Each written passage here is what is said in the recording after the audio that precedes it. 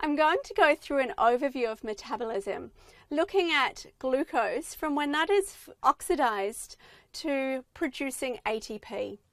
I've got here a mitochondria. We know that some of that reaction starts outside in the cytosol of eukaryotic cells, and some of it occurs in the matrix. And then oxidative phosphorylation occurs on this inner mitochondrial membrane that we have around. So if we look at glucose, we know that glucose is broken down to pyruvate, and that's done in glycolysis. So glycolysis is about splitting sugar, so we go from a 6-carbon molecule to 2 3-carbon molecules in glycolysis. And that's a reaction that produces 2 ATP. So we get 2 ATP net being produced in that. So when we're oxidizing glucose, the electrons are being transferred on to NAD+ to give us NADH. And it's NADH that is being used to power, ultimately, the production of ATP. So coming off here, I'll just draw the 2 NADH that are being produced, again, by glycolysis. Our 2 pyruvates, so I'll put the 2 here, because 1 glucose, 2 pyruvates, enter into the matrix. So there's a transporter that transports them into the mitochondrial matrix. And an enzyme inside the cell takes our pyruvate, I'll put it again here inside the cell, and converts it to acetyl-CoA. And the enzyme that does this is called Pyruvate Dehydrogenase. And in the process where our pyruvate becomes acetyl-CoA, so this is a 3-carbon molecule, we have it becoming a 2-carbon molecule, and carbon dioxide is also produced in that process, and we have NADH produced again.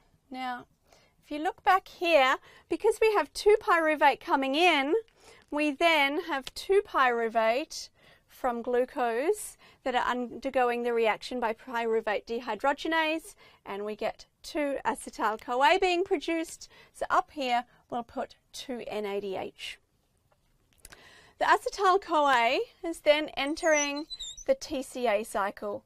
So here is our Tca cycle. And the products of that are, we have a GTP, which is equivalent to an ATP. And again, we have 2 acetyl-CoA coming in, so we have 2 GTP being produced, ultimately from oxidizing glucose. Other products of the Tca cycle are our NADH, and for each round of the Tca cycle, we have 3 NADH being produced. Now remember, that's occurring twice, so we actually end up with 6 being produced. And we also have an FADH2 being produced. So again, FADH2 is an oxygen carrier, an electron carrier, so our electrons have been transferred to FAD+ to give us FADH2. So there's 2 of those because we have 2 cycles from the oxidation of glucose. The other thing that we have occurring here is oxidative phosphorylation. So in the mitochondrial matrix, we have our electron transport chain and we have ATP synthesis. So I'll write just OXPHOS here. So here's our inner mitochondrial membrane. So our reduced electron carriers, NADH and FADH2, transfer their electrons onto the electron transport chain.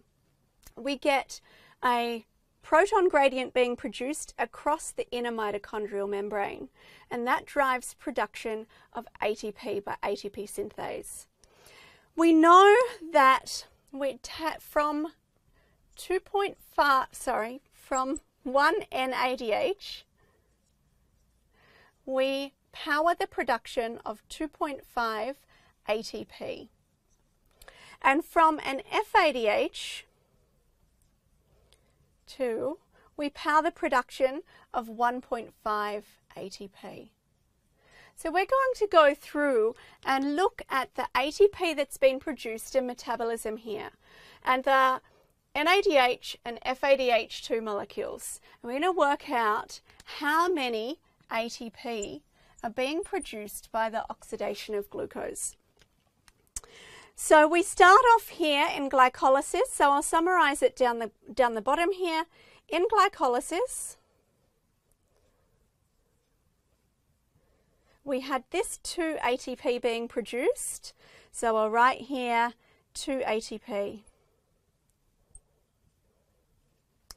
We also had 2 NADH being produced in that process. So if we look at what happens to the NADH, that comes into the mitochondria, and if we think of those electrons as coming across into the electron transport chain, we have 2 NADH times 2.5 gives us 5 ATP, because they power the production of 5 ATP. So that's what we get from glucose. We'll come back to something interesting about those NADH in a minute. The next thing that we can look at is our pyruvate. So our pyruvate has come into the mitochondria. It's got oxidized by pyruvate dehydrogenase, and we have 2 NADH being produced there.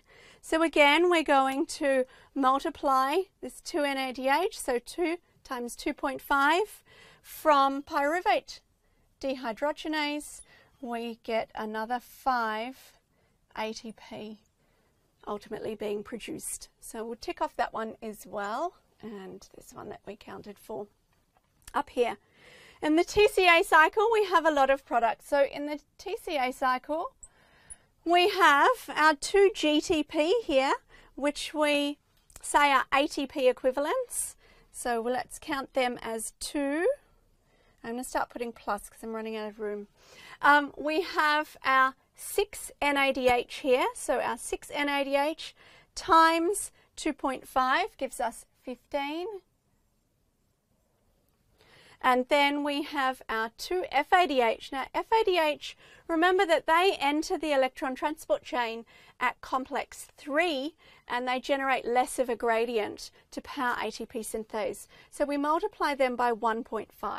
So here's our extra 3 ATP there. So we'll tick off this one and this one here, and then we'll need to add them up.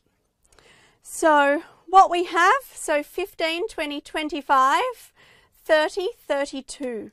So what we come to a total of here is a total of 32 ATP being produced from the oxidation of a glucose molecule. There's one thing that can happen though.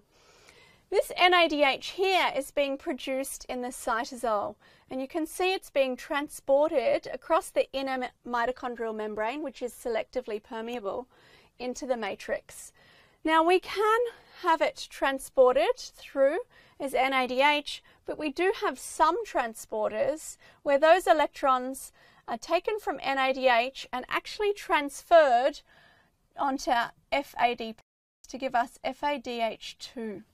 And in that case, those electrons, when they come and are transferred to the electron transport chain, generate less ATP.